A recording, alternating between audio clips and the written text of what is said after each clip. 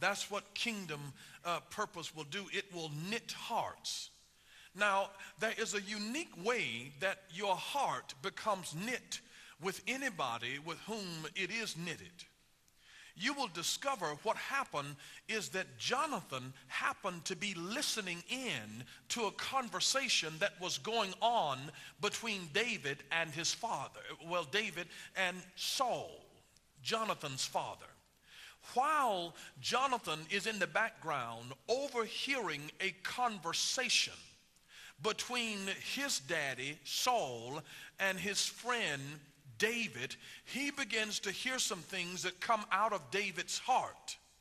You see, the way to connect to a person's heart is through your ears. It is your ear that actually connects you to a person's heart. The number one complaint that I get from wives is, from their husband, is that he doesn't listen to me. I talk to him and I can tell he's not even paying attention to me. And when the person refuses to listen to you, there happens to be a disconnect. You can always find when a person is listening to God. We have too many people in the world today, folks that come to church, their minds wandering around because of attention deficit disorder, because they don't listen to God. And when you don't put your ear to hear what's in God's heart, you become disconnected from God, going through the motions but not really being connected. It's like living in the house with somebody that will talk to you and you're not listening to them, or they're not listening to you, and you are really not connected to each other, even though you can live under the same roof, work right next to somebody. But when people run their mouths but nobody is listening, it's like all of the lights are on but nobody is home. Like not all of your chairs are at the dining room table. It's like your cheese done slid off the cracker.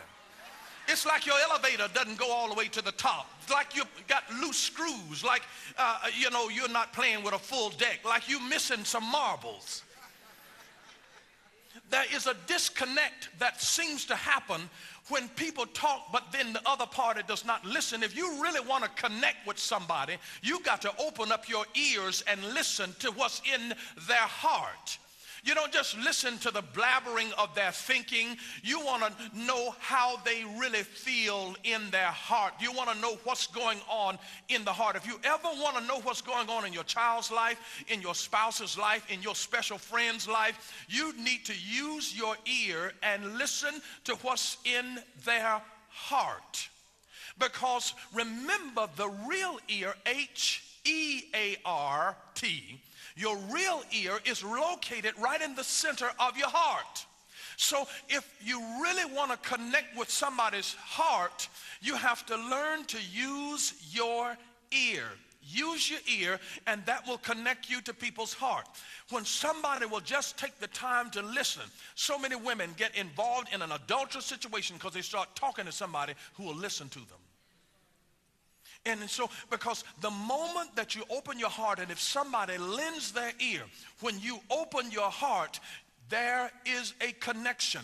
And this is precisely what happened with David and Jonathan, because while David was talking to Jonathan's daddy, Saul, something happened. Notice in verse 1, now when he had finished speaking to Saul, when David had finished speaking to Saul, the soul of Jonathan was knit to the soul of David, and Jonathan loved him as his own soul, because he heard the contents of his heart.